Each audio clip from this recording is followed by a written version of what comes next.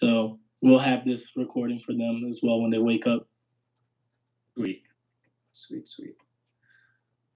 Okay. Anyone else you can think of that you're waiting on rolling in, or can we go ahead and start? We should be clear to start. Okay. I'm just gonna pull. I'm popping out the chat so I can keep our questions channel open. 1 second.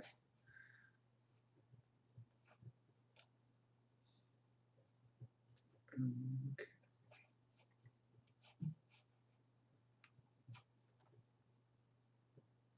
All right, let's begin. So yeah, thank you guys for coming on. Why don't we go around? You guys can each introduce yourselves and kind of give your role in the project, and then whoever wants to take lead on your side can give us kind of the rundown on Mythix X. Sure, absolutely. So we are Mythic X. That's the we because we are a team. There's multiple members of Mythic X. I'm of course legendary.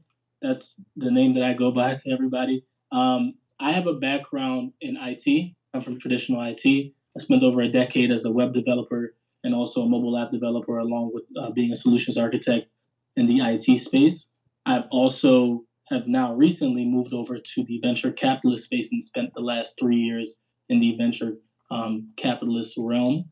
And I will pass it over to my teammate Rick to give a little bit of background on himself. Yeah, so I'm Rick. Apologize in advance.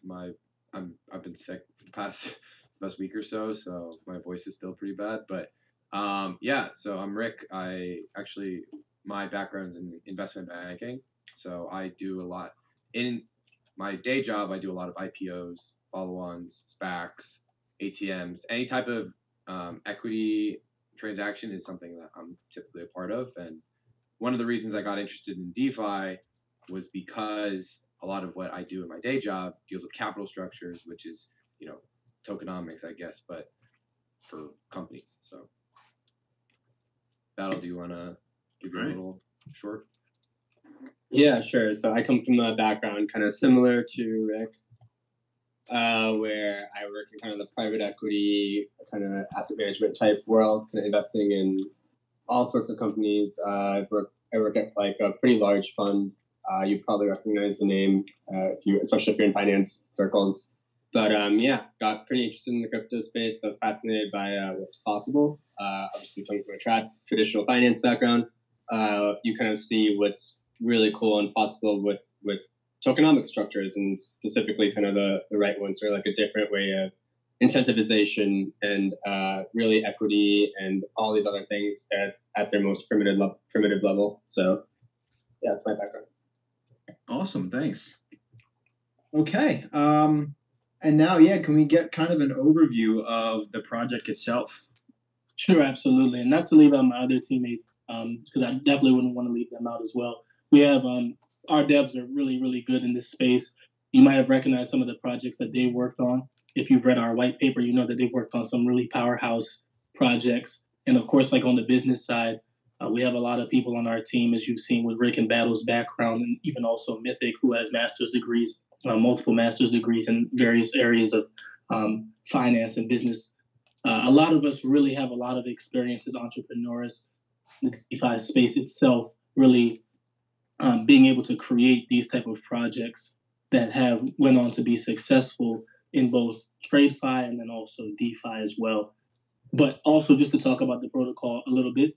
So what we really are is a next-gen GameFi protocol. What we've been able to do is really combine the best of multiple different projects, some of them such as Tomb and also DeFi Kingdoms, and take the best out of each of these protocols and then build something that is completely unique and then has the GameFi mechanics so that it's also really engaging for the community. That's just the high-level overview. I'll leave it to Rick and Battle to go ahead and dive more into detail. Yeah, okay, sweet. Absolutely. So if we take a step back, we initially started this project back in January, and we originally started it as just pure play DeFi project. Something you see. It was essentially the same framework that we have here, but without the GameFi elements. And originally we were going to go with that, but then took a step and thought like, okay, we can make this a lot more engaging. the interactions that we're allowing our community to have and the users to have when they're in our protocol kind of call for a more, like, you could spice it up a bit. So that's kind of where the GameFi elements came from. But we initially started this project on how can we fix, something like strong block. Like, where did strong block really go wrong? And like Legendary was saying, this project kind of became a culmination of a lot of more traditional node type projects, as well as Tomb, as well as more traditional GameFi projects like DeFi Kingdoms, identifying like where they went wrong, and then kind of combining how we can mix it. So the initial idea was, okay, how can we create a more sustainable node, or a more sustainable node type project? And that's kind of like where we stemmed off of, and then it took so many different twists and turns until we're here now. So that's a little background on where we started. Okay, awesome. Yeah, so I kind of, I did some brief, I kind of went through the white paper and whatnot, and I think I kind of understand the idea. So it's, you guys have these land NFTs, which, so it kind of seems like those are the node portion, and then you have your seniorage token, with the fortune and the myth token on the other side, that's trying to peg itself to Matic, right? Yeah, so we're taking a more DeFi Kingdoms dual approach than a Tomb T-share approach. So that peg is important for, I guess, a later phase in our project lifecycle. At the current moment, we have no plans of kind of getting our fortune token to that Matic price, right? We're not trying to chase that peg, like, we're not trying to ride that line. If Jewel was supposed to be worth $1 and it's like $6, like, more power to Jewel, right? Like, we're not trying to, like, So our project, I think at its core, it has a similar framework to what Tomb was trying to do, but we're taking a lot of the elements DeFi Kingdoms did, putting them all together, and then, coming out with something that we think is like very unique and should be refreshing. The node, like you said, you're right to say that the land is very much what the nodes are. What's important to know about the nodes is that, one, they're only accessible to people on the whitelist at this moment. Okay. And two, there's only a limited supply of it. These are not compounding nodes. They're something you buy a fixed number of in the beginning, and then we never issue any more. If we did issue any more, it'd be much later on for a much, much higher price, because if like you said, you were reading some of the white paper, which we encourage everyone to do. If you read about, like, okay, these nodes kind of transcend the normal protocol and what you kind of do, and they actually benefit from the protocol growing.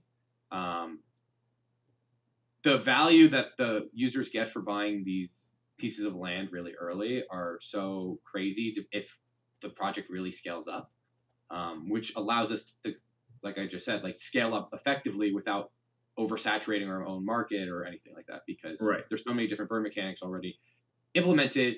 But the nodes itself, because there's only a limited supply, they don't really have to worry about a lot of them as much.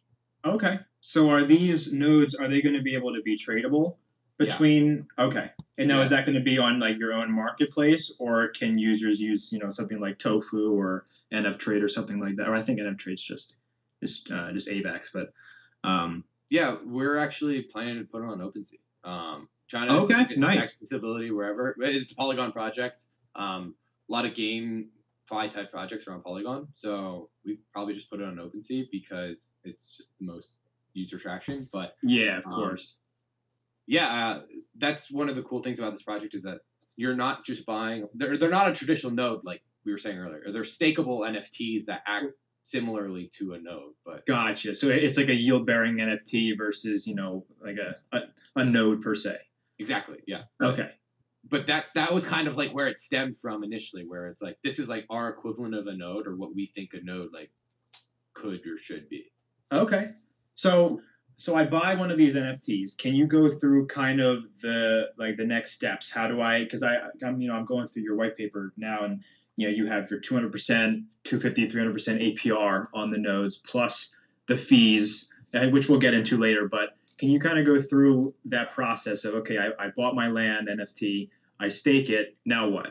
Yeah, so that's a good question. Right now, we're very, very early on in the process. Okay. I just want to let everyone know that this is quite literally like step one in our multi-step process. So step one is doing this pre-sale of identifying, building the community. We love our community. Our community is super, super, super great. Like they're super active in chat, very excited about what we're doing, but growing this community. And then eventually, after this phase, we're doing a more traditional bootstrap event. This is where the tomb element comes in. A bootstrap event to bootstrap the myth token as well as fortune token. Okay. So node holders or land holders, sorry, are not going to really see the benefits until that bootstrap happens. Because once that bootstrap happens, then the protocol, I guess, would turn on, quote unquote, right? Okay. But in that time, remember, like I said, they're NFTs. Like you can transfer them, you can sell them, you can do whatever you want. It's not like a sunk cost type thing. But yeah. Gotcha. Okay. Like when do you guys expect that portion to start? Because it sounds like you're kind of, this NFT sale is kind of like an early seed level raise. Is that accurate? And then, So right as soon as this is done, then we kind of start step two, like almost immediately, where a lot of the what we raise is going to be kind of just like re-put back into the protocol, either through marketing or building out the next layer of like what we're trying to do. Gotcha. That's my next question. Awesome. Yeah. So we're taking it extremely seriously.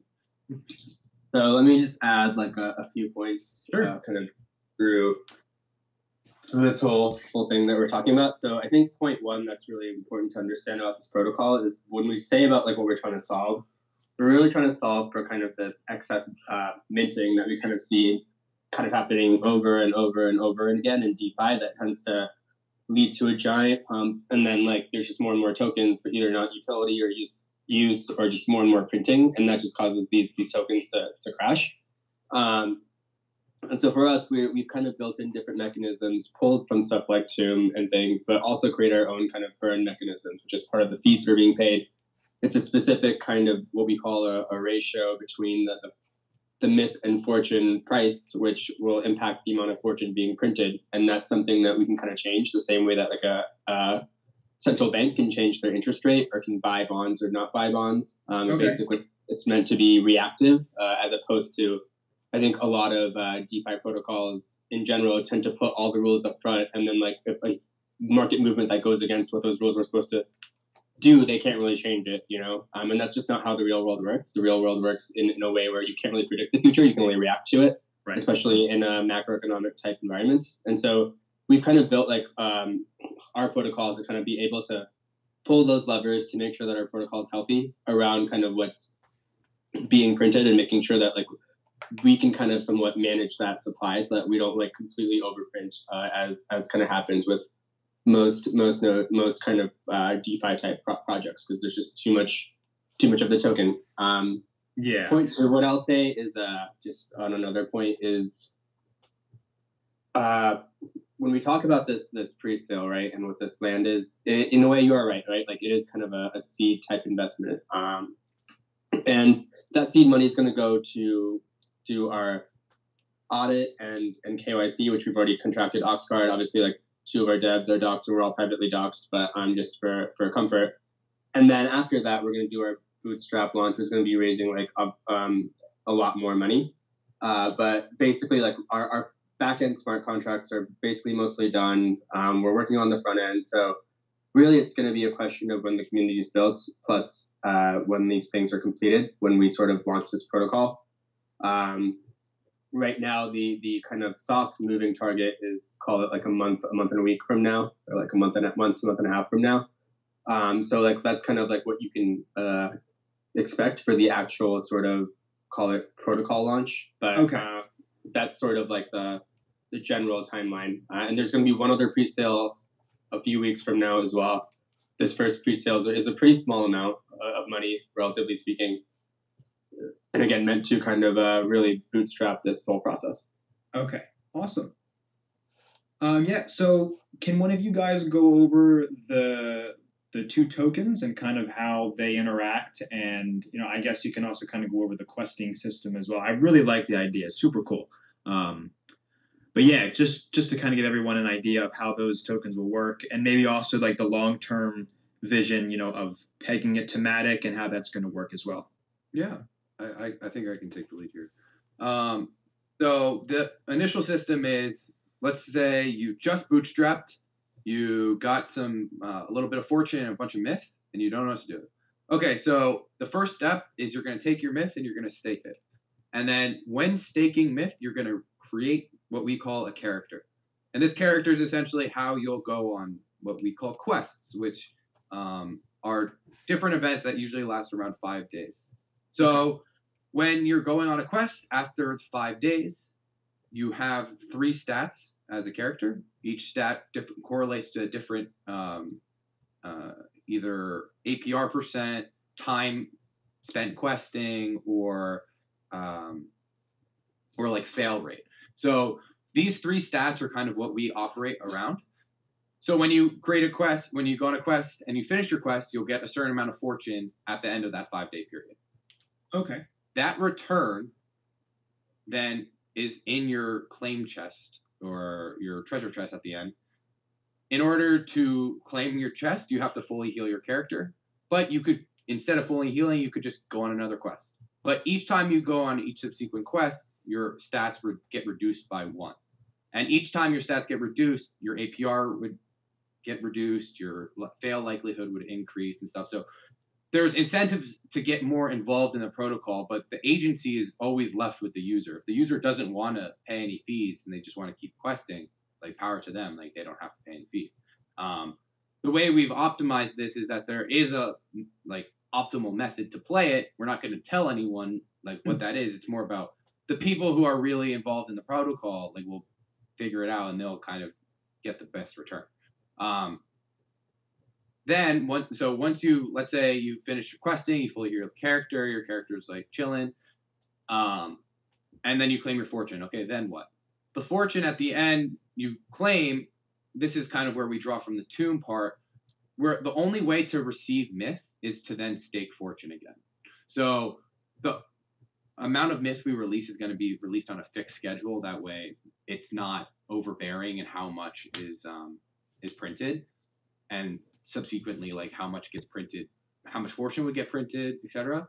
So because of that fixed amount of fortune entering or a fixed amount of myth entering the protocol is equally distributed to everyone staking fortune. So in a nutshell, that's kind of like how that ebb and flow would work. But there's a ton of different mechanics involved, including whenever you heal a certain stat, the money that you spent healing that stat would go to holders of that specific node or that piece of land. So for instance, in the tavern, this is our first sale. Tavern holders are the first stat, which correct me if I'm wrong, Battle, but I believe it's the APR health, I think, right? Yeah. Yeah. It's health and APR percent. So if you go on a quest and your health goes down by 1 tick, as it would, if you wanted to heal that stat up, you pay that fee to fortune holders or to tavern holders. Sorry. So it's a very cyclical process where, in an effort to like scale up, people would then be staking more myth and then paying fortune to those holders. So ultimately, it's kind of this whole system to kind of keep the money flowing, keep everyone involved. There is a most efficient way to play. But all the while, like Battle was alluding to earlier, we can always be checking how healthy our protocol is just by, the current price of things, how much transactions are actually happening, and then adjusting that ratio between how much one myth prints of fortune. So there's a fixed ratio, so they're very much tied to each other.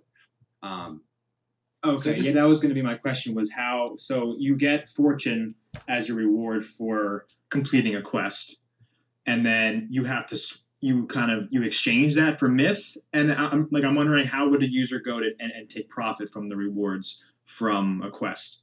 Yeah. Can you is there going to be a market value on Fortune that they could just swap Yeah, that, yeah. or do they have to go and swap to Myth to be able to sell? No, absolutely. So the only way to get more Myth is either to buy it or to stake the Fortune. If you want to earn money on your Fortune, you just stake Fortune, you earn Myth, right? Okay. But So at Myth any is moment, you could sell either one for Okay. USDC, like whatever you want, right? So Myth is kind of like your fuel for Yeah, for putting your character. Yeah. Okay. Awesome. Now, the interesting thing is, I've recently, and maybe you guys have as well, there's been a lot of like NFT projects launching recently, and some of them are more in line with what we do in DeFi, which is, creating these cool protocols, in like creating different places for people to put money and having money flow around the ecosystem, etc. But a lot of these projects want to focus on the game. They don't want to focus on making a token.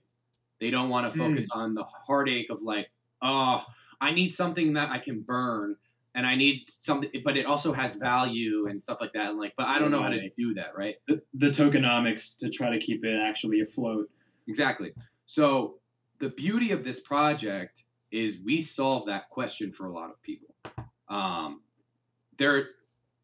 haven't even been on that many spaces, and like, in all honesty, like I've probably been on like a dozen or so spaces but I keep hearing this thing where it's like, I want to make this project, but I need something to support the token, or I need some fuel to make this thing actually operate. Gotcha. Our ecosystem is designed to be implemented in any of those projects. Okay. That's awesome. I love to hear that.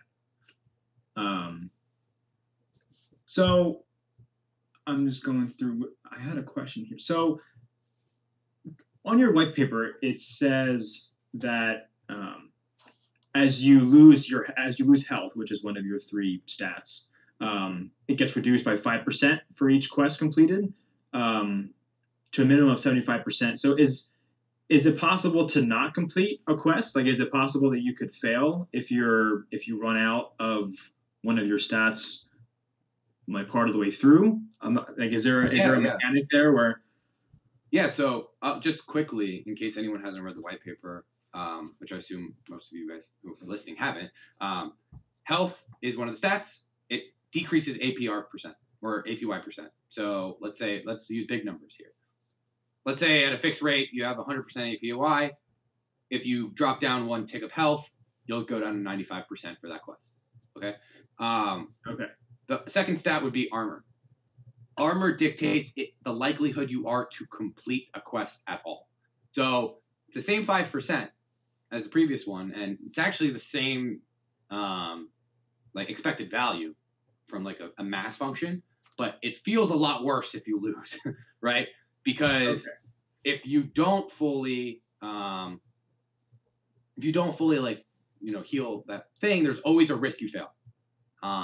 So this is more of like aligned with how optimal people want to play. This is how more people who are maybe more risk tolerant could just like say, I'm not paying that fee.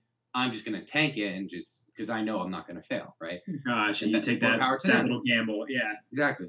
The final stat is stamina, which you heal at the temple. The temple dictates how long a quest takes. So the initial quest is 5 days. After your 5 days, you finish your quest. Great. All your stats move down 1 tick. Now, the next quest you do is going to take 6, and then 7, and then 8, and then 9, and then finally 10. Okay. The caveat to all of this is you can't have more than 1 stat at 0 out of 5. So you can play however you want. There is a most efficient method. But depending on what you care about, depending on how interactive you want to be in this protocol, there's something for everyone. So, gotcha. Okay. So kind of more on the long-term side, because I'm looking at the recruitment section, which it sounds like is your guys kind of like, your boardroom, like your bonding kind of mechanic to, if it falls below peg. Can you explain how that's going to work in Mythic? Yeah. And how it's kind of different from, you know, a typical Tomb seniorage token? Yeah, absolutely. So, like I said, there's a lot of ways that we generate fees, and the goal is not in the fact that we're holding this peg. I think a lot of Tomb projects go wrong because they want to just ride this line all day, right? They just want to like ride that line like super thin, and then as soon as they go under, the likelihood a project recovers, a Tomb fork recovers from going under peg is near zero, right? Any project that does it like is definitely worth like looking into further because their community is great. Clearly, Right, because someone has to have faith Yeah. enough to buy into the, you know, to buy in to get the reward once it's back above peg. So yeah. Yeah, exactly. So from our perspective, we never want to ride that line. Okay. But the line is there for people who want to adopt our project or adopt our token, saying, hey, like this line is here. Like we are guaranteeing with this protocol, the protocol will keep functioning as long as we are above peg of Mythic, right? So that's like the minimum for this project. So any project that wants to adapt our project or our token knows going into it, okay, like this is essentially Mythic, but there might be a little premium on it, or a pretty whatever type of premium is on it. Like they know, like from the back of their head, okay, our project can use this as an equivalent of Mythic. But in case it does go under peg, we do have a lot of different mechanisms, mostly involving similar to what Tomb does, where you know the whole thing kind of slows down or stops, or it slows down as we're approaching this. But as Battle said, we kind of operate similar to a central bank in the sense that we can adjust these interest rates going into it. So if we are approaching this, you know, we can act accordingly. But that being said, if let's say worst case scenario happens, like it goes under peg, that's fine. We enter recruitment mode. A lot more types of utilities kind of get implemented and sold out to people to kind of help bring this thing back above peg. The interesting thing about this project is that this is all phase one, and phase one is like pretty simple, I'd say. Phase two is where it gets really cool, but also more complex. So our goal for phase two is to launch maybe a couple months, maybe like 3 or 4 months after phase one launches. The goal for phase two is to have every single character be an NFT. And those characters can equip equipment, which boosts or gives you a different types of utility, or gives your character like different types of rewards, or maybe, you know, with this item, it's a fixed 5 days. You don't have to pay the temple fee or whatever. Or with this item, you know, it'll increase my APR, but it'll decrease or the likelihood of completing a quest or something like that, right? So allowing people to kind of choose how they want to play or prioritize certain things and maybe maximize their APR or whatever it wants. So, but all of those are different ideas for us to kind of create more future burn mechanics, as well as reward people who are in our community that have access to buy these with the fortune they've accrued. So awesome. That sounds really cool. I like that. I just add like a couple pieces, right? Like we're talking about this in terms of kind of utilities and use cases for the community. The utility is obviously printing the fortune and kind of making profit that way. For the landholders, the profit's obviously like when you're printing the fortune and like the fees you're getting paid, part of it, plus sort of just like the fact that it's an NFT. If the protocol does well, then the NFT value is probably going to jump as well. But the part of it that's actually going to be like a big part of this protocol in the medium to long term is really like pushing it towards the Mythic ecosystem, again, by having, I think Rick mentioned, right, like other NFT projects or games like find value in our token, or having other people find token, right? It's very, very similar, and we like to use this analogy of like what MIM did in AVAX in a way, very much so, kind of just like started pushing it everywhere. And then once you have like this token that is accepted as this like store of value to, I guess, the US dollar in this case, but some sort of a store of value, then all of a sudden you can do all sorts of other things with it. And so like it's meant to be like trying to find like the right path to get to that point in the medium term is kind of what we're aiming for within the Mythic ecosystem, right? So we're going to get to there hopefully through a few different ways. One is just through these game mechanics, which eventually will kind of make this a GameFi protocol that people just want to like individually invest in. But then also like we think that we can then also use this token to go to other kind of projects in both the GameFi and outside the GameFi space. And then there's all sorts of cool things you can do like once you kind of have a little bit more kind of exposure and acknowledgement of your token in the ecosystem. Yeah, for sure. What was the decision to build on Matic versus, like AVAX, Phantom, or, one of the other ones? Yeah, so for us, like Matic is it's kind of like the if you believe like that ETH is going to be there, it's going to be New York or whatever, right? Like then the layer twos are going to be like kind of the ones which you kind of see as like the safer bet on ETH, even moving forward. But Matic just kind of has it's one of the best teams in terms of just being something for everyone. They have the right kind of devs. They try to bring people in.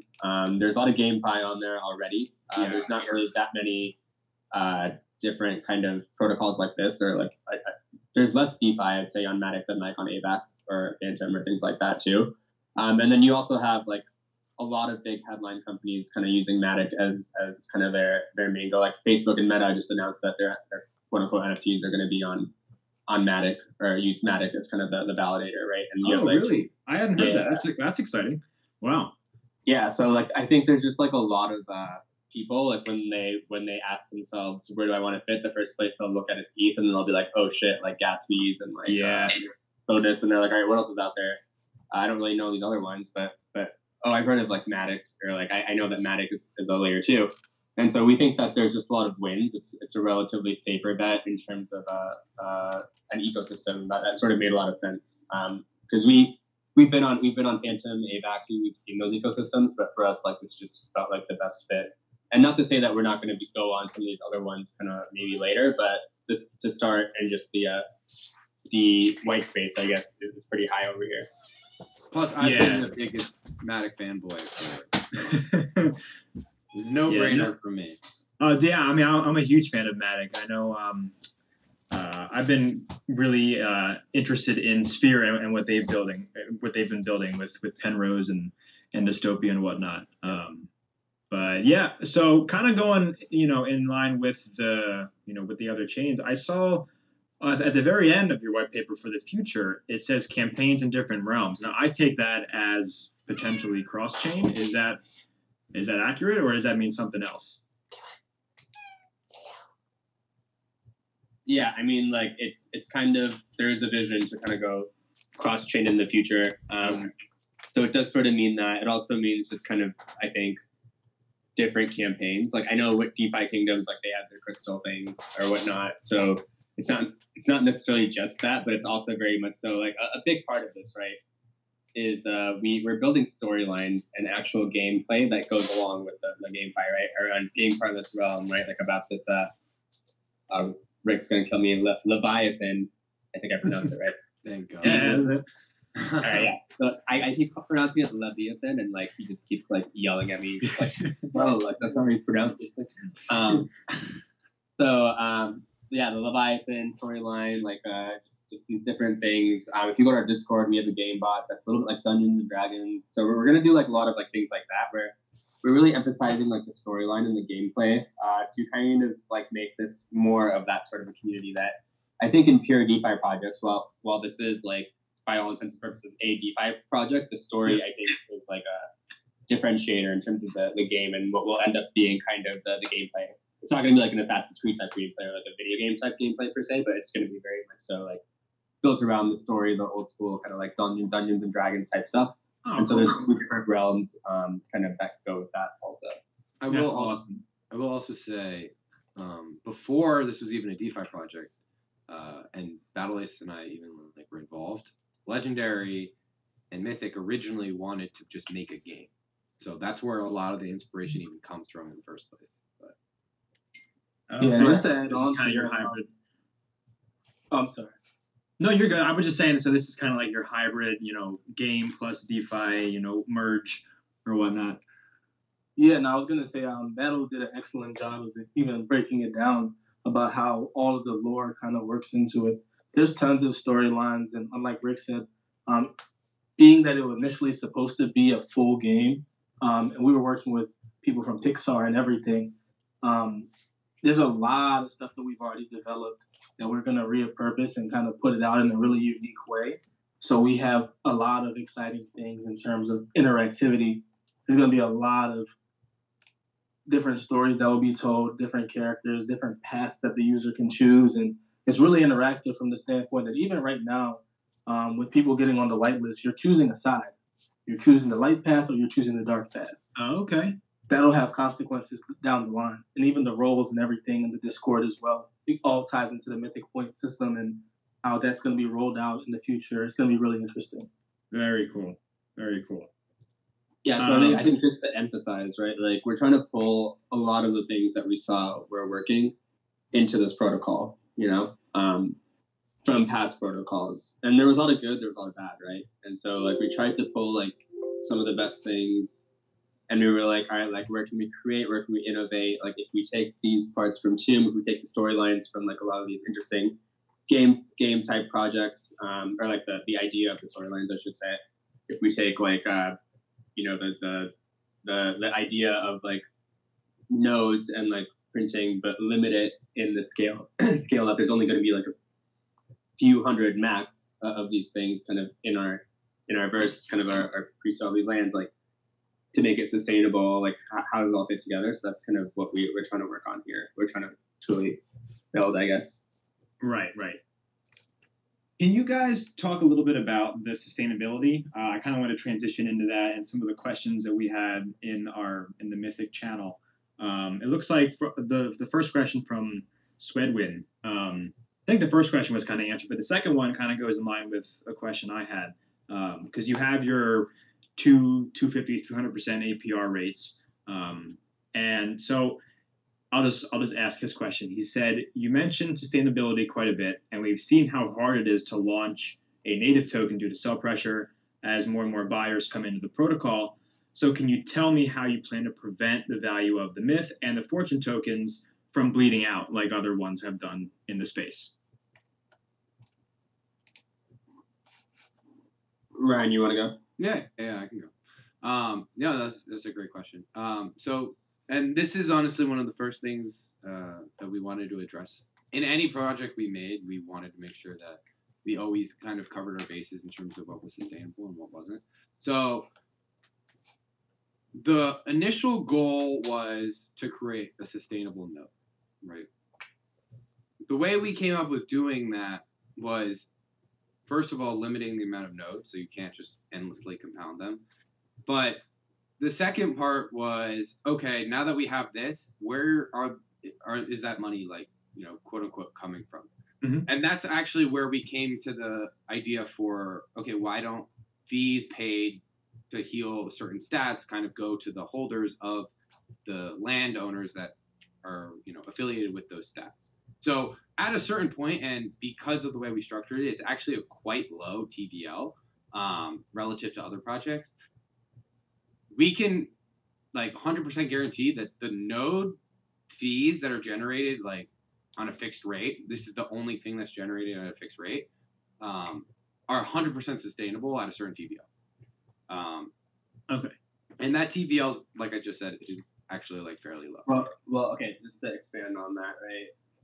Those fees, and I think we didn't really mention it as well kind of earlier, so we probably should have, but the fees that are paid by these adventurers, like the vast majority of them are actually going to get burned. So it's kind of a burn mechanism within our system. And then a piece of them are going to get airdropped to kind of the different landowners. And obviously, like if you have a lot more TVL, a lot more fees. And so what he means by like you have a fully sustainable at a certain TVL, we know how much if we only issue like, call it, I don't know, I'm going to use a round number, 300 nodes or 300 lands, we know how many tokens per day that's going to issue, right? So if we have enough players or we have enough TVL and they're paying fees out of the system, then that means that we can basically pay those node holders. We basically are like not paying. That means that we're basically like paying the fees coming from those adventurers to those kind of landholders, right? In terms of the printing that's going on. And so there's a certain amount of TVL, we'll call it the break-even TVL, which kind of creates sustainability on that end, if that makes sense. Yeah. Yeah, no, it does. So the And then there's one other part, but that's oh yeah, no, go ahead. Ryan, you want to talk about the interest rate part or like the ratio part? Yeah, I can. I mean, do you want to? You kind of just you did a really good job with that one. I don't know. I don't want you to lose your momentum. Yeah. So the other thing that we noticed that was interesting when we looked at the Tune protocol, and we were kind of busting our heads about this. We were like, yeah, it's kind of cool. And to be frank, like a lot of the code that we pulled is from a bunch of these different protocols to combine them. So it's not like we built everything from scratch. We like tweaked things based on what we thought the economics would look like. But what I would say is that when we looked at the Tomb protocol, we were like, oh, this is kind of interesting. But the issue with the Tomb is that it also kept printing kind of forever. And it printed at an exponential rate, right? Like they have these things called the epoch, and then like your the number of Tomb or the number of whatever Tomb fork, just maybe you change the scalar multiplier, but it seems to like exponentially increase every single epoch so that you're printing more and more and more.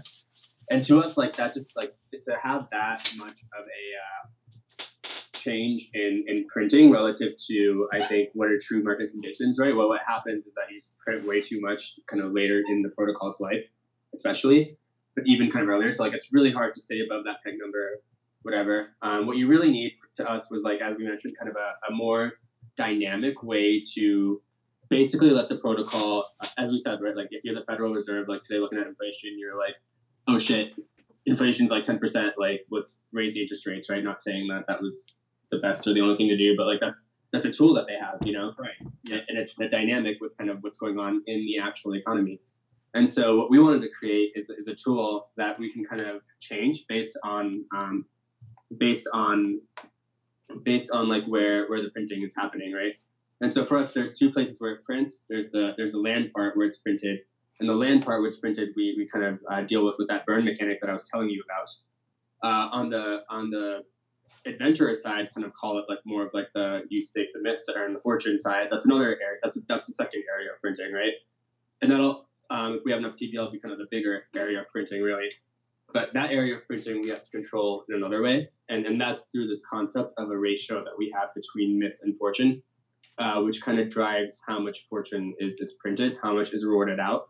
So if we feel like there's too much fortune or there's too much supply, then we can kind of like say, all right, like if there's too much, then we're gonna like cut that printing by X amount in a much more dynamic way, so that like we don't have giant kind of price crashes that come with a giant supply rate. So like we're basically setting it so that like we have that control, because we can't control like how many people are in our protocol. We can't control how much money is going to like kind of go in there. The way that we see the hype is like the price of the myth token, right? If there are millions of like adventure, like if there's like a bunch of money flowing into questing, then the price of myth should like skyrocket, right? But for us, that means that like we have a lot of people in here, but we kind of, I don't know, might want to limit the printing a little bit more, just so that we don't completely overflood the market type of thing, right? So based on that ratio, that's like the other kind of lever that we're sort of going to be focused on. So both of those combined, I think, will work to hopefully create like a true sort of a system of balance that within our protocol. Okay, so just so I understand completely, so the fees that people are paying to replenish their adventurer, that paid in the fortune token? Yeah. Okay, so people are required to, that's a mechanic of buy pressure, where people have to buy it or they can take it from the rewards, of course. But yeah, right. And you actually don't have to claim it to pay the fees. You can pay fees. Yeah. So you don't have to have your guy at full stats to be able to replenish. Yeah, exactly. So you can. Well, I guess that would make sense, wouldn't it? Yeah. No. I know what you mean. Yeah. If let's say like the very first time you only have myth, right, and you've not generated any fortune, and you want to pay fees to claim your fortune, you can pay the fees from what's in your chest. So. Okay, and then you're going to take a portion of those fees in the fortune token and burn it, and that's a method of deflation. Yep. Exactly. Okay. Cool. Not to mention future utility of like just getting other protocols to use our token, burn it for us, that kind of thing. But yeah. Can you go into that a little bit more in depth? Yeah, sure. So like Battle said, a lot of what we do is all Battle is describing all the burn mechanics internally. Yeah. But a lot of what we can do as well is if we hold a lot of our token and then we, sell it to other protocols to then use in their own ecosystems. All these protocols are looking for are tokens that they can issue certain amounts of and then have a lot of them be burned, as well as something that still holds value. So we can give protocols that are looking for these kind of tokens, and obviously we're not giving this to everyone, right? There's going to be a pretty excruciating vetting process, like from myself and everyone else in the team, like to find the right projects that we want to like work with. But finding protocols that are going to do this kind of thing for us, we can sell them our own token, and they can burn a lot for us as well. So okay, gotcha. There's a lot of that right. going. So and that, sorry, go ahead. I was just going to say it helps a lot with reducing sell pressure because one, we're selling our token to someone else that's just going to burn it. So, right. Yeah. That's another way of. There's that. And then there's other kind of interesting points as well, right? Which are, again, those character NFTs, they'll probably have to pay for them or get rewards for it. So that's another burn mechanism that we kind of have, right? That's more just purely internal once we kind of launch those. And then outside of that, like there's all sorts of interesting kind of, we have in our roadmap, like this lending platform, which again, once you have like a stabilized token that like is not like completely crashing because of too much supply, then it has like true value to it. Then you can create like a lending protocol around it also, right? And so it's all about like what can we do? Again, there's the game mechanics side and there's the DeFi mechanics side, right? And it's kind of like combining both of those. Right. Yeah, that's awesome. But like we said, if you don't want to participate much in this protocol and you kind of just are the person that you look at it once a week, that is something that you can do here. But if you want to get more involved, that is also an option, right? You don't have to like quote unquote play the game to earn a lot, right? You could earn a lot and not play at all. You could earn a lot and just go about it like anyone else. So it's very much like choose your own path. Like, yeah. Right. Yeah. So you could just kind of, stake your NFT, collect your rewards, and then, check it or just chill and never pay a fee at all until like you want to claim or until you hit that minimum threshold of two stats at 0 to 5. And then you just heal it back up and then, you don't look at it again for a while. Right. Or you if you want to try to, min-max it, you can go in depth. And exactly. And you can do your own calcs and you could identify what risk tolerance you're comfortable with and optimize your strategy for that. Yeah, there's something for everyone. Yeah, so that kind of goes in line. I want to go over this question. Second one from Lozatica. He said, do you expect people to play the game if every time they get on, they might be forced to stop because the value has fallen below the peg? He said, my first thought would be that people would stop coming back. Do you expect people to actually recruit more players? No, that's a great question. But I think the initial thing for this is that the peg, though it's very important for other protocols using our token, we have no intention of ever really going near the peg. And generally speaking, the peg really won't impact ever like users day to day. Hopefully ever. Okay. I completely understand his question because if you've ever been in a tomb fork and that thing keeps going under peg and whatnot, and then you're like, okay, like I guess I got to sell this. Now I have to bond back in, and then the next day it's above, and you're like, okay, now I can stake, and then the next day it's low. Like it's a lot of legwork.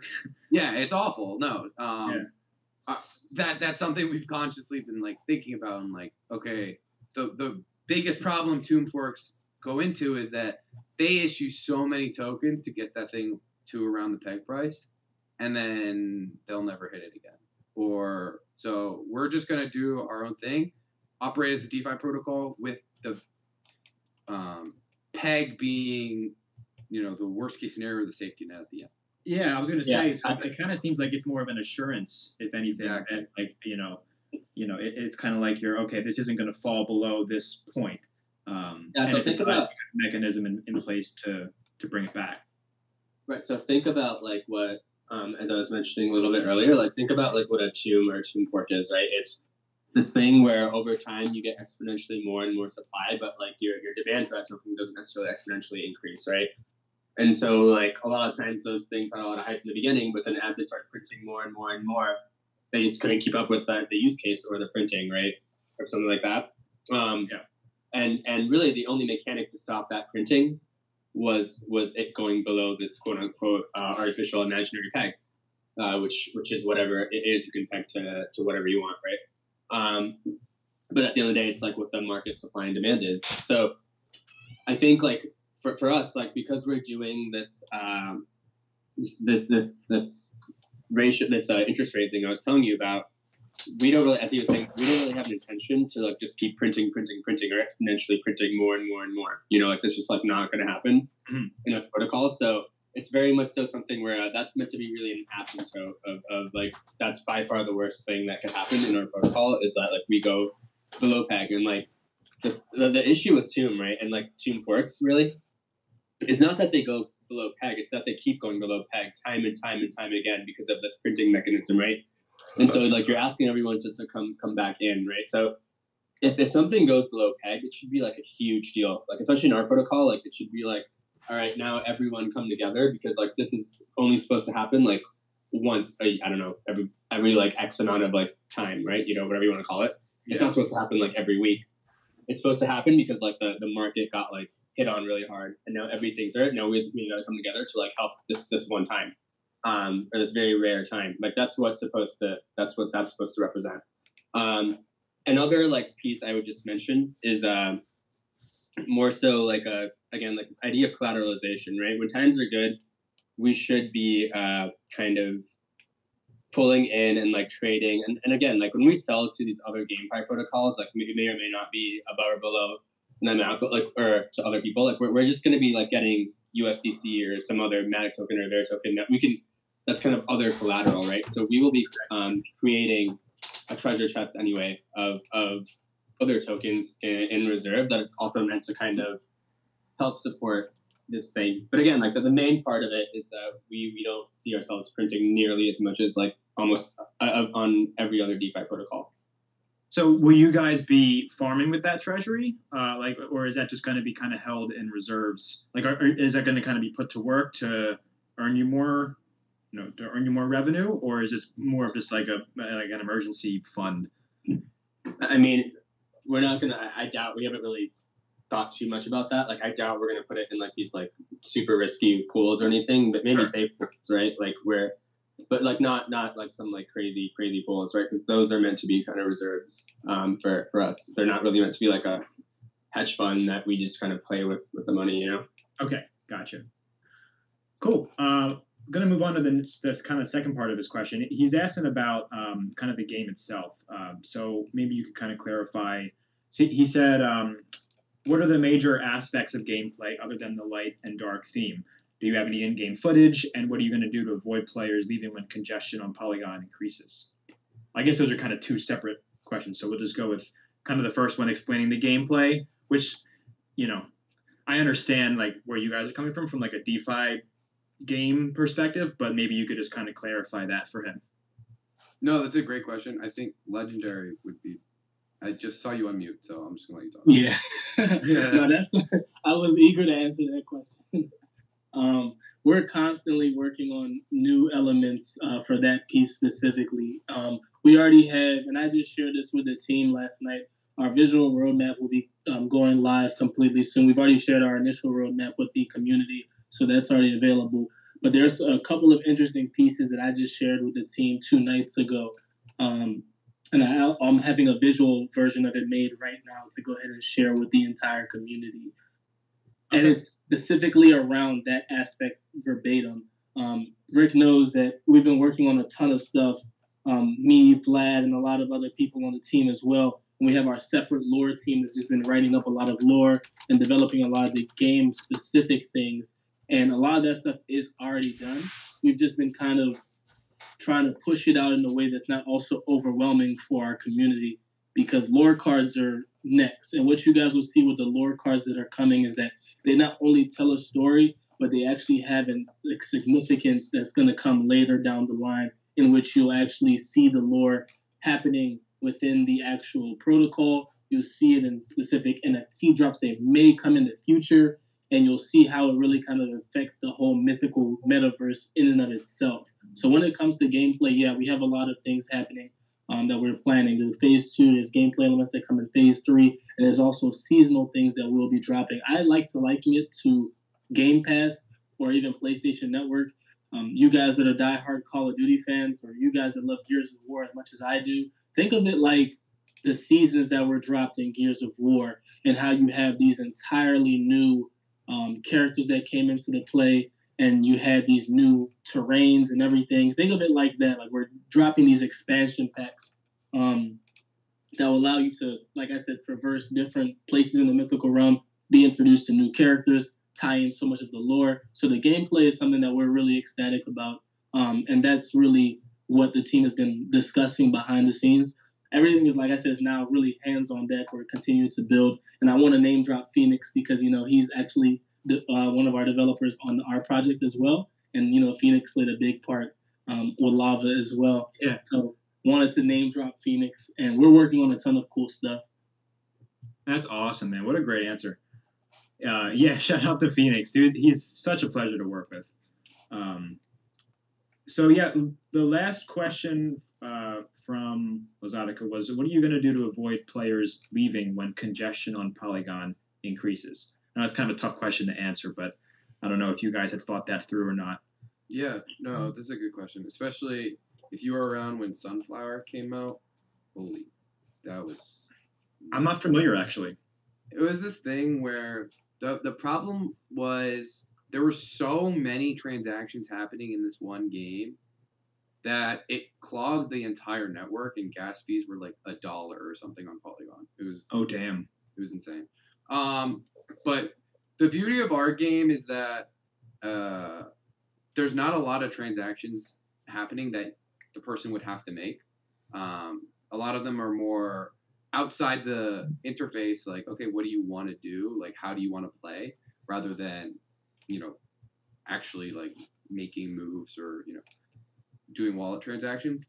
So fortunately for us, we're not going to be the ones congesting it. That being said, I know Polygon has specifically addressed the problem. Like, okay, like these congestions kind of happen, and Polygon is one of the more popular, as we were talking about chains earlier, is one of the more popular chains for games specifically, and like NFT type games and whatnot. So they're trying to work. We're all saying this like speculatively, but we are all hoping that Polygon can kind of like figure that out, so that in the future, like when more people are building on Polygon, especially like something like Facebook, the infrastructure is there to support it. So I think if you're bullish on metaverse and I guess big money coming into crypto at all, then I'm bullish on Polygon just for the fact that probably the biggest player in anything metaverse oriented outside of crypto is coming into Polygon. I think infrastructure there is just going to be like pseudo guaranteed. But to his point, I think from our end, people aren't. I don't see people leaving because the transactions are so few. If we were a game where you had to make like a transaction every hour or so, or even more than that, like then I could totally see that. But you like we were talking before, if you want to log in and you want to, do your thing like once every week, that's totally fine. Like you'll be able to make money, you'll be able to earn fortune, in our protocol. Right, and I think that's like an emphasis, right? Like this base layer is very much so the times that you're on chain is when you're staking, you're unstaking, you're going to these other places. Everything else like doesn't need to be on chain, so like you're not going to have that much kind of transactions, and so it's pretty limited. So it's not like you're going to have to transact every like 10 seconds or every few minutes that you're in the game. It's like very, very kind of sporadic. Right. So if you just want to be like, okay, I'm just going to wait a bit till gas fees die down, wait till it's middle of the night or something, I can do my my character replenish or whatever and just wait it off. Exactly. Cool. Awesome. Question from Swedwin. He said, I've seen your land NFTs, which will be exclusive. Can you tell us how many quantities of each will be available and when on the roadmap they are launched?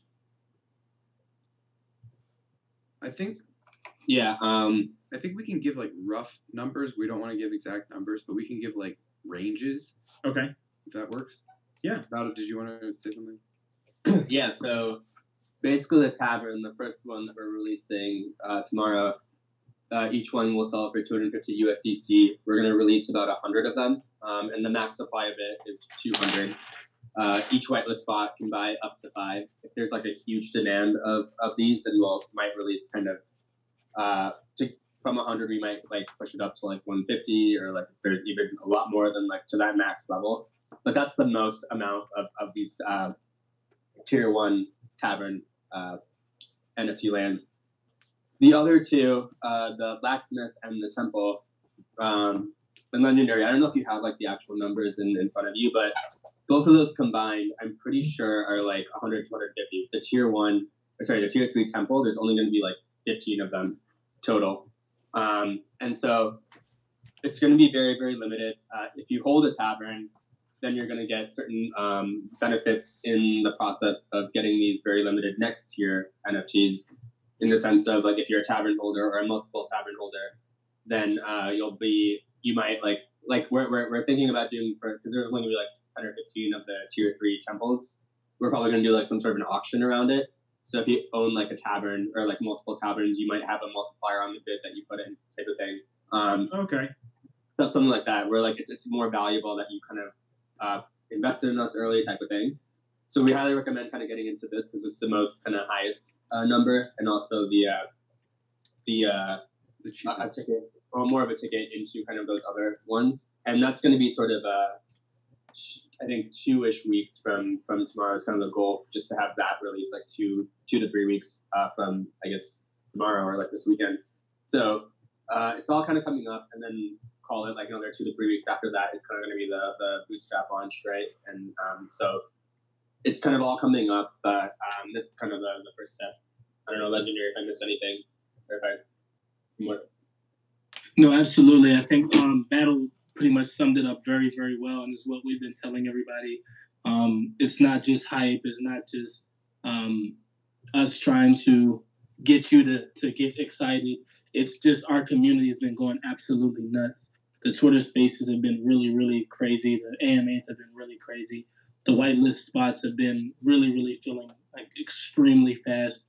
And I just foresee that and especially because of the different private conversations that people have been messaging me and having, a lot of these taverns are going to be extremely hard to get, but we really want to have as many people have the opportunity to get them, because if you're not able to get a tavern, the next pre-sale for the blacksmith and the temple, they're going to be almost impossible to get unless you want to be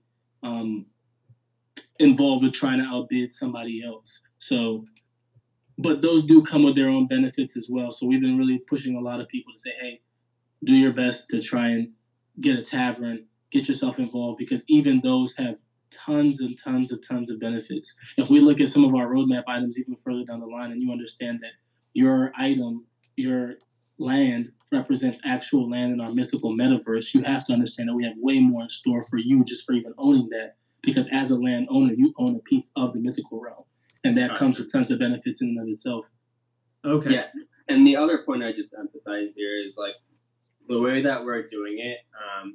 Again, $250 at 100, max 200 or like 150, and it's not that much money for a pre-sale, right? It's like 25, max 50K. Like that's not like a huge amount of money, like relatively speaking.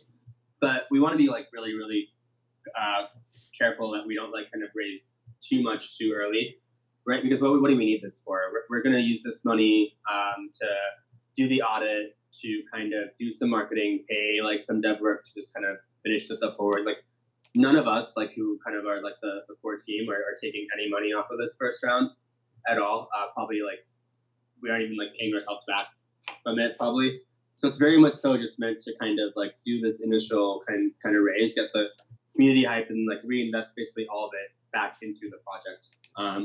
And so it's very much so like meant to be that sort of round. It's very limited. It's meant to generate kind of the hype. We're very much so going to like tell everyone where the money went, which is directly to kind of reinvest for the future of this project. And those other rounds that are coming up are going to basically be invested to get to kind of that bootstrap round, right? So like that's kind of like where we are. And again, we're not going to be like pre-saling like $1 million or millions of dollars, because like, or even like $500,000, right? Like that's, all of our pre-sales combined are going to be like way below kind of like what some pre-sales are like, just because like we feel like to be truly incentivized in the long term, like we as a team should only be making money if the protocol is doing well over the long term. So we don't need to be like pre-saling like huge amounts of money up front. Yeah, 100%. Yeah. So just to kind of lump that all together and reiterate. So there's the tavern sale is tomorrow. It's 5 taverns max per whitelisted user. Yep. And each one is $250. So you have $1,250 as your max buy for a whitelist spot. Yep. That's okay. Right. And then in 2 weeks, it's going to be the blacksmith and the temple sale. Yes. Okay. Are you auctioning off all of those, like as a pre-sale, or are there going to be more auctioned off like later once you guys launch or anything like that? No, we're not going to release any more once we already completed these yet. So everything is going to be all the land NFTs are going to be distributed and sold before you guys launch. I will say this, and I think this is what Rick was alluding to before, that if we do, it's going to be a very rare chance that we do. The whole basis is that these are purely sustainable by the existing protocol. Right. For our standpoint, we can't justify releasing them unless one, I mean, in full transparency, we sell it for a shitload, right? Like later down the line. We're talking like months or like even like years after this.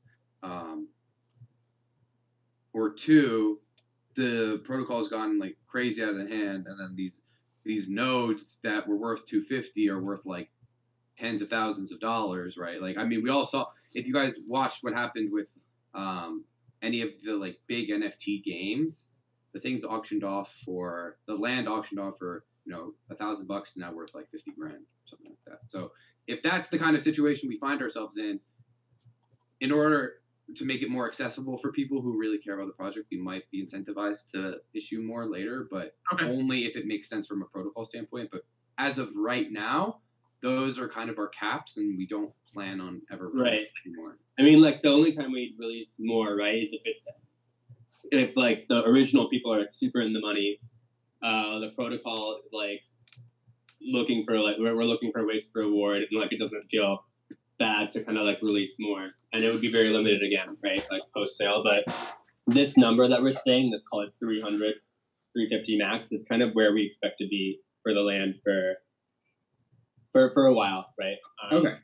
I would say like guaranteed minimum is like 6 months. Absolute minimum that's like the top. Like 350 is like the very top, but. Is there a chance? Like, absolutely, but like not even something we're considering at all. Okay, yeah, because you guys want these to increase in value. You know, you want a limited supply. You want them to presumably go up in value over time. So, yeah I totally get it. So this is just kind of a question I thought of. Do you need to own a land NFT to be able to replenish your character, or no. Is it just like owning it gives you a share of people that are replenishing their characters? Exactly. Like, I like to think of it as these lands are almost completely irrelevant to probably 95% of people that are interacting with their protocol, right? Okay. Like, you could exist completely fine without even knowing people own the land. Gotcha. This is purely just a bonus. Like, if you, like, you know, maybe it's your share of the protocol. Yeah, like you get like a percentage of the fees paid. Like that's sick.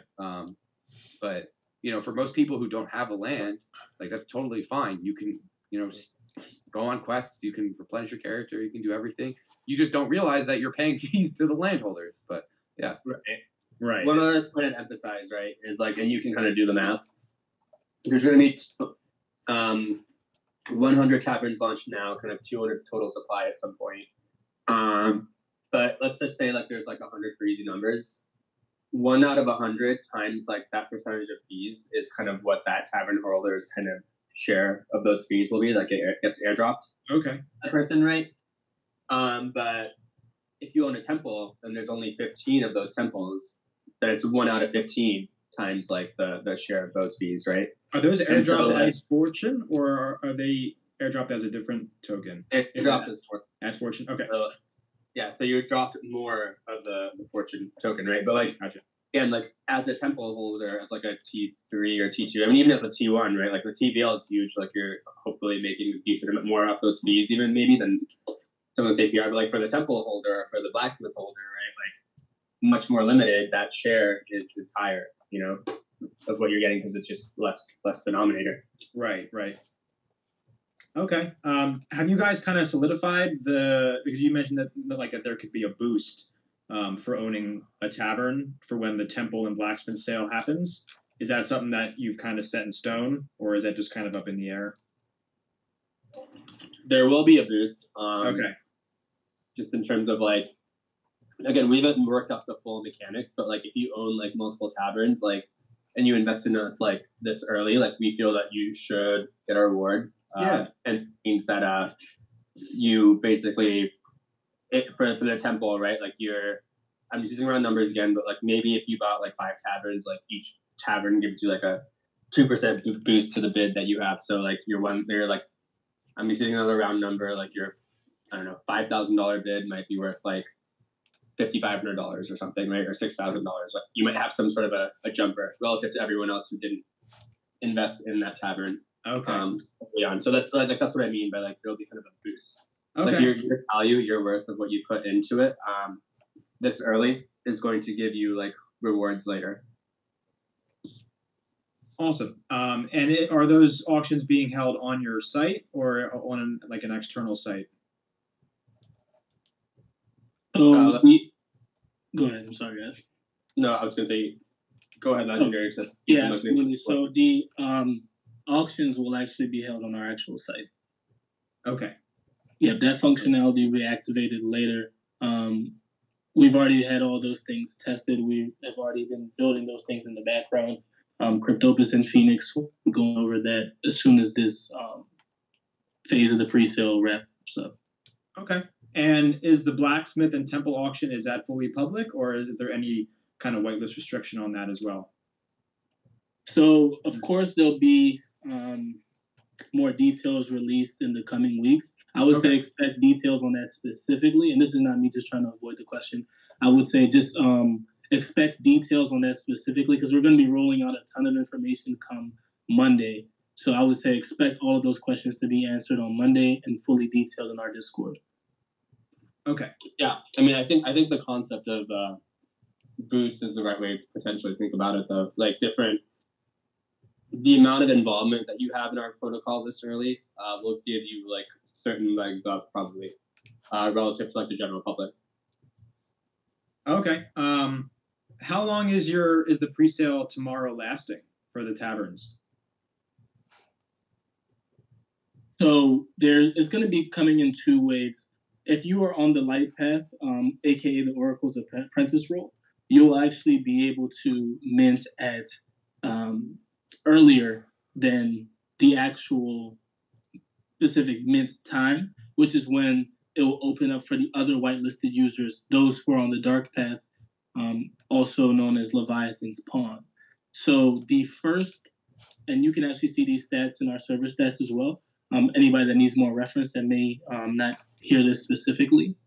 The Oracle's presale actually starts at 8 a.m., and that's Universal UTC, of course.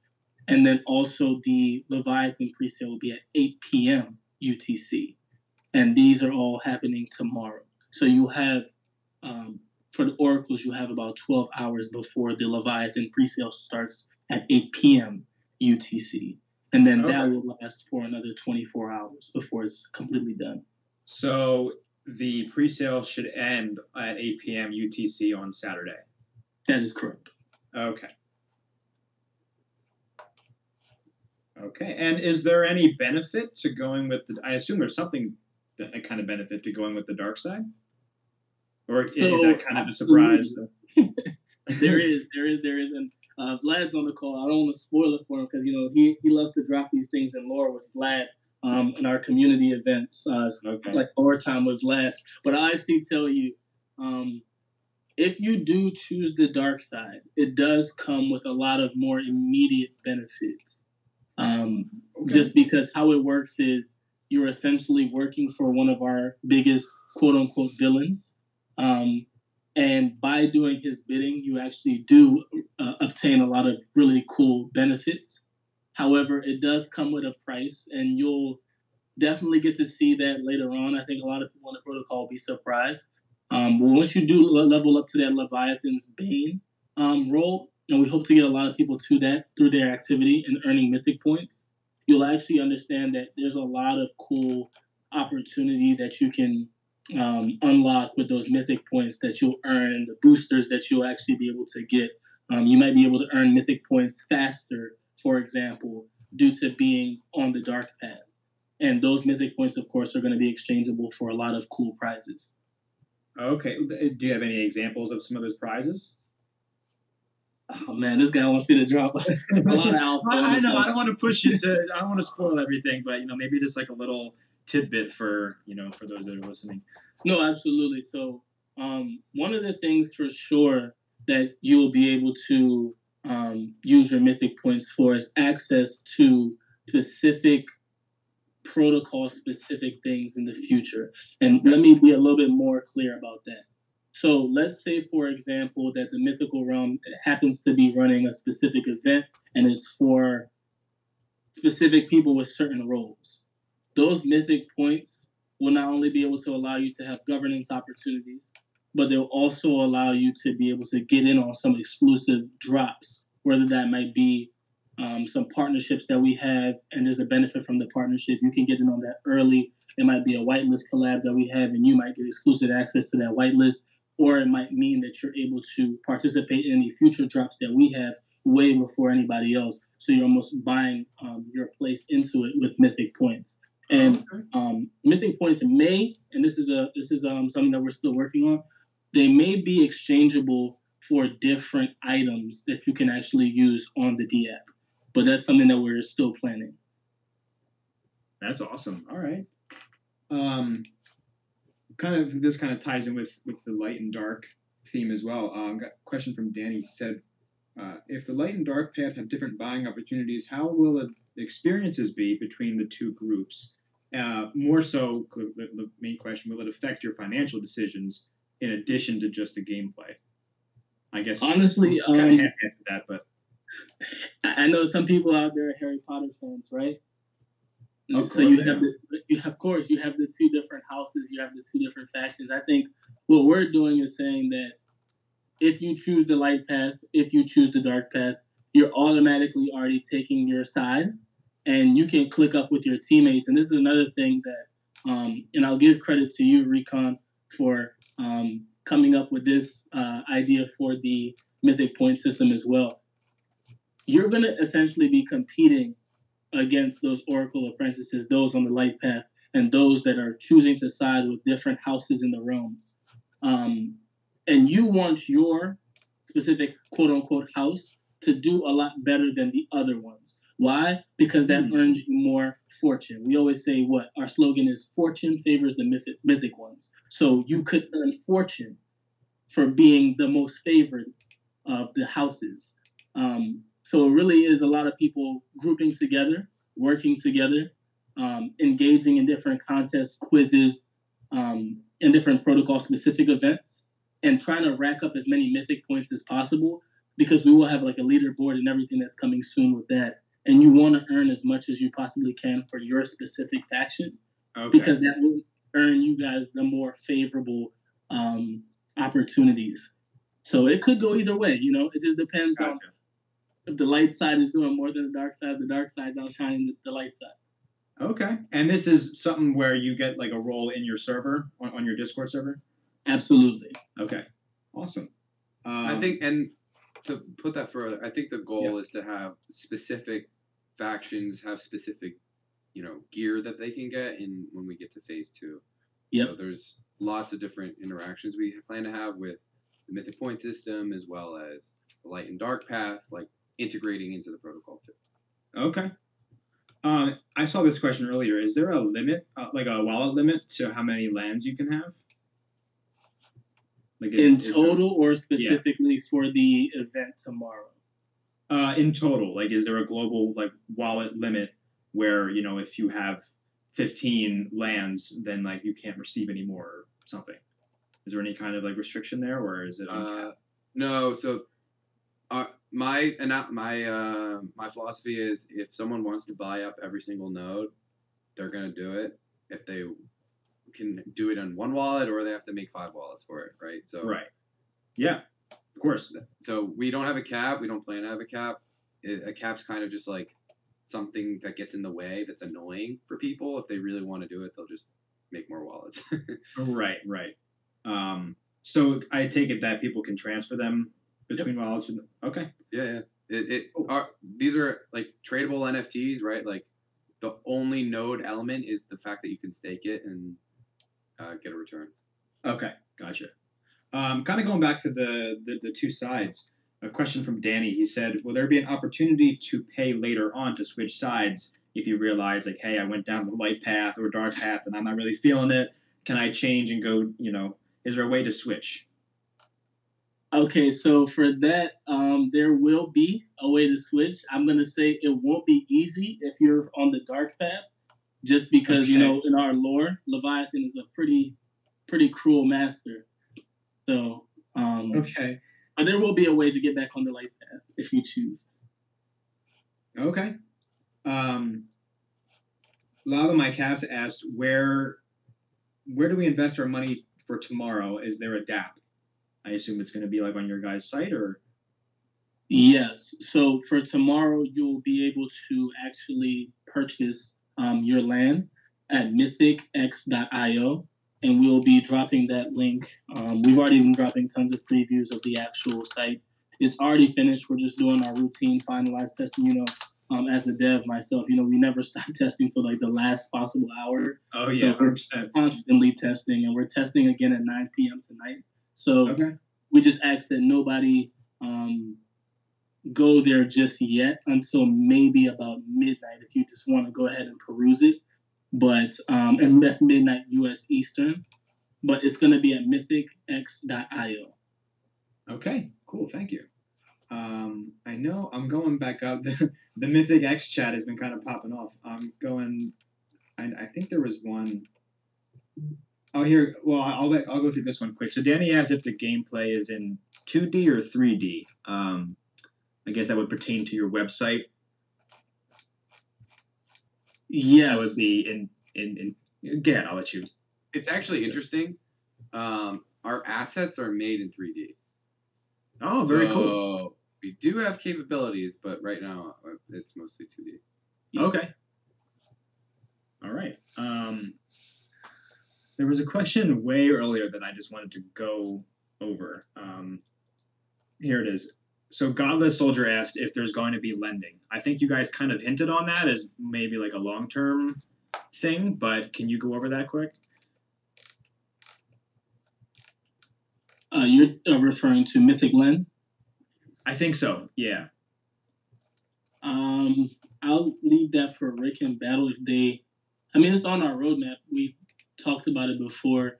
I don't know how much detail you guys want to go into about Mythic Lend. Battle, do you want to take that one? I know that's kind of... You want to go for it? You want? No, you take it. Battle, you can go ahead.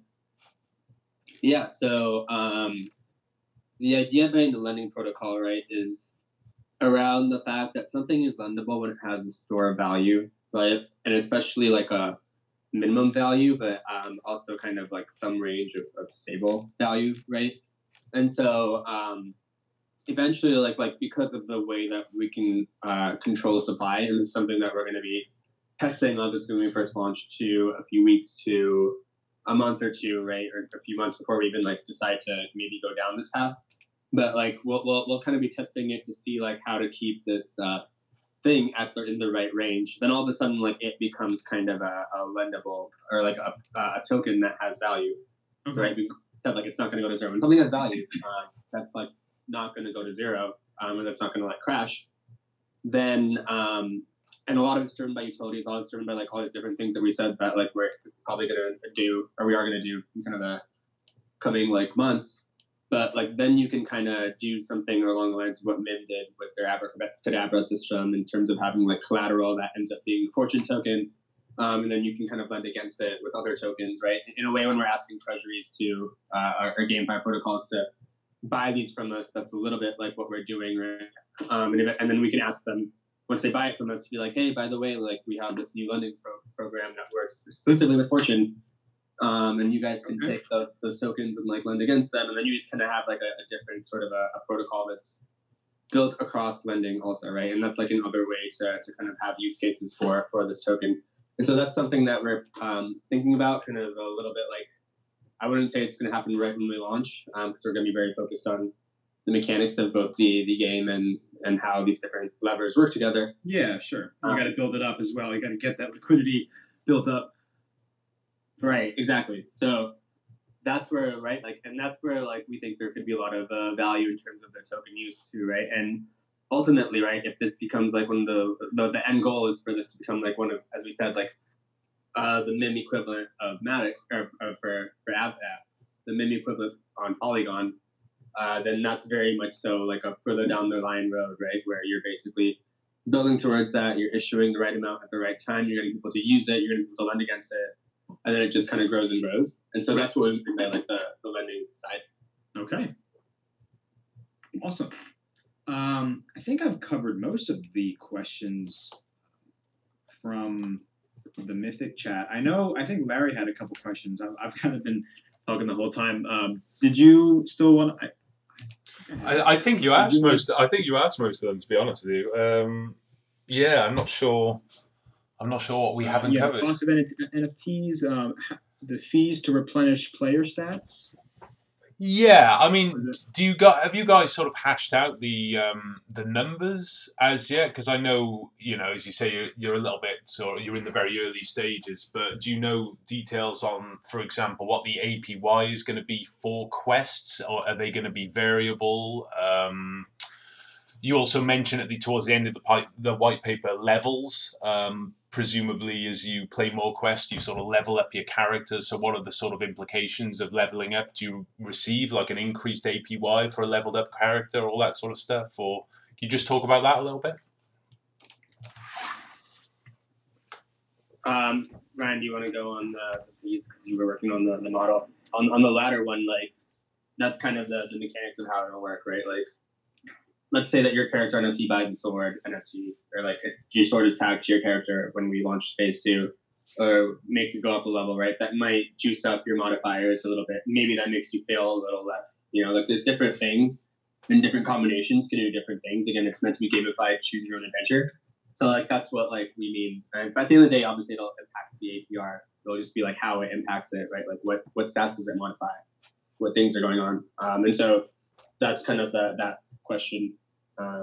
Yeah, Ryan, do you want to go on the other one on the fees? Yeah, in terms of the fees, our philosophy is the temple will pay the most fees of anything in the protocol.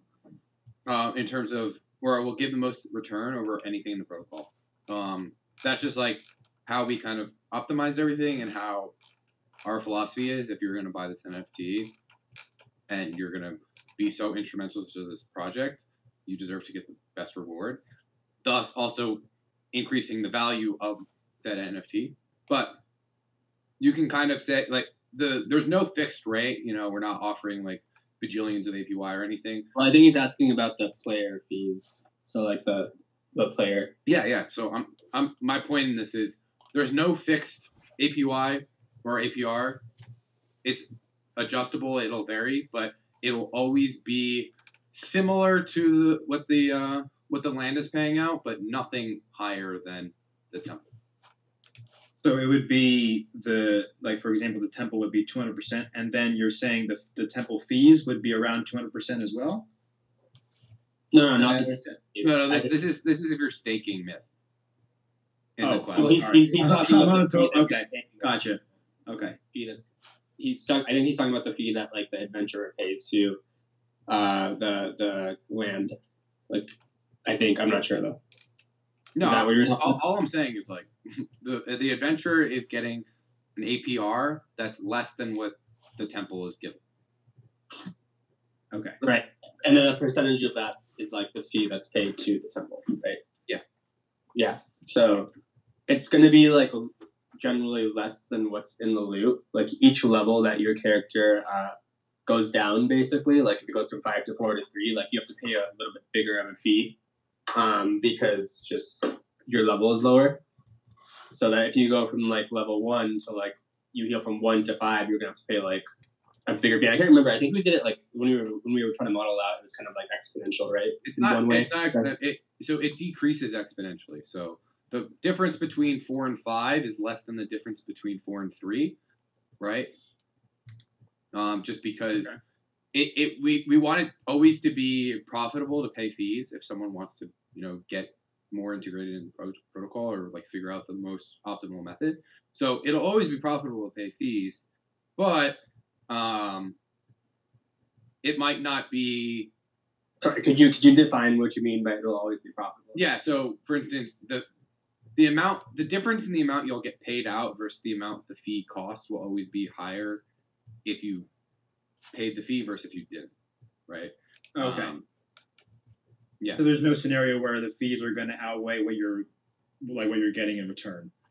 Well, so that's where it's interesting. It depends on what and this is more so for phase 2, but what equipment you're wearing, and 2, your risk tolerance. So if you don't care as much about failing at a 95% rate versus a 90% rate, then that fee is kind of wasted for you to pay. And some people might just be totally fine sitting at 10 days rather than 5 because they don't want to pay. In all transparency, like the highest fee is going to be the temple fee because it's the most expensive. Mm-hmm. But also because it ties to the amount of days paid, which if you do the math, actually is the biggest hit to your APR. So, but some people might be fine like waiting for 10 days and they don't care and they might just leave it, right? Mm-hmm. So it's very much, how you want to play. Like you don't have to do the fees if you don't want to. Okay. Gotcha. And for the adventurers, then, are you limited to one character per wallet, or could you potentially run multiple characters? Yeah, it's a great question. So pre-phase 2, any amount of myth you stake kind of just gives you one character. That character is like resembling of you. You can't put equipment on it because it's not its own NFT. When we get to phase 2, each character is going to have a certain amount of myth it can carry, if you want to think of it like that. So for instance, like if you buy like a warrior or something, that warrior can hold maybe, I don't know, like $1,000 worth of myth.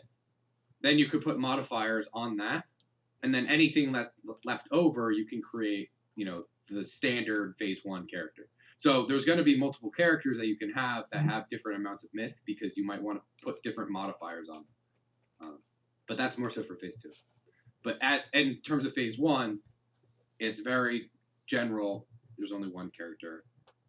Yeah. Okay. Okay, cool. Awesome. Did you have any other questions, Larry? And then I kind of, I'll extend that out to anyone that's listening. If you're listening and you're in general, we've been pulling questions from the Mythic X channel. So just kind of go ahead and post them up as a kind of a last go around. But yeah, did you have any more? No, nothing more from me. Only that, I'd be really interested to see how your protocol develops. It's a really interesting idea. I love what you guys are doing, and I'm sure I will have more questions as you start going through the phases. But I think you've given everyone really good baseline of what your project is and what you're trying to do, and it sounds really interesting. So no, I think we've covered everything. Yeah, I mean, I think you guys did a great job of explaining the whole thing. It seems like it's a complex, but also, for a reason. Like it has its game elements, and I'm super excited to get involved myself as well. So, anything else you wanted to share, kind of as like a kind of before we close it out? The last thing I'll say, and probably Legendary was going to have closing remarks too. Yeah. We're all about transparency and sharing pretty much anything with our community. If anyone has any questions or wants to like dig in deeper, like feel free to message anyone on our team. We'll be happy to answer any questions you guys have. But yeah, that's all I wanted to say. Yeah, I mean, I'd say one thing before Legendary closes is that again, what we're trying to do here, right? And it started with a lot of different ideas. It started with looking at how the different DeFi protocols kind of work, what were their good things. What was really cool was that you'd see these communities come together, but then they'd sort of print too much and like the value would go down. But there's also this aspect of games, right? So what we're doing is that we're creating this game element, which is kind of like going to keep the community together, help them grow, help get this token out, use that as sort of this initial bootstrap to kind of get this token out. Obviously, we're going to develop the game and that whole ecosystem, but then the bigger vision is to then use that token across the Mythic ecosystem in the different ways that we've kind of done. And obviously, like for the early people, which is this community of people who are starting with the land sales and starting with the token launch, even, right? If that's kind of the phase, like those are the early people. Like it's going to be very good for the early investors, right? If that vision actually comes to fruition. But like it's meant to play on different levels, right? Where the gamified element is meant to really like keep the community together at the community level, at the token and token use level. But then you have these different use cases that's kind of the DeFi vision of the project. But the game vision of it is very much so there and intact and meant to kind of again like facilitate like this feeling of having fun, choosing your own adventure to get to an outcome, right? You're kind of yeah. So that's kind of how I describe it. Awesome. Yeah, absolutely. I think that I mean the way that Battle just summed it up is like definitely how we should close. You know, the vision of this whole project is really to be a lifeblood to a lot of other projects. So we're looking to really be in support of a lot of the ecosystem. And even with you guys hosting us, we want to say thank you so much to everybody that came out. And thank you to the entire Lava team. You guys have been very accommodating. You guys are an excellent team. I've been following your project now for a while. So we're just so happy to be able to share. Yeah. Yeah, guys, thank you so much for coming on. We appreciate it. And feel free to, if you want to come back on in the future, if something's, big announcement and you want to do another one, then, you're always welcome. Yeah, real quick, what are we doing a whitelist giveaway, Legendary? Or was the Yes. Yeah. Everybody. So we are giving away some whitelist spots to everybody that's been here. Just as a token of a thank you for the hospitality that's been shown by the Lava community. So we will actually be hosting the giveaway in our server. You can come to our server, and there should be a spot that says whitelist giveaway under our sneak peek section. So if you come into our Discord, just go to the whitelist giveaway section and just click on the bot to react, and you'll automatically be entered in the giveaway. Okay, awesome. Yeah, thank you guys. Appreciate it. I'm sure we'll have plenty of people to fill up those spots. But yeah, okay. I know Larry's recording, so we'll get that over to you as soon as we can, and yeah, we'll close it off here. Thank you guys so much for coming on, and we'll talk to you soon. Thanks, guys. Awesome. Thank you. Awesome. Thank you, guys. It's been an absolute blast. Of course, you got it in 2 hours. Yeah, man, went by quick. All right, guys, take it easy. Have a good night. Awesome. Take care. Thanks, guys. Bye now.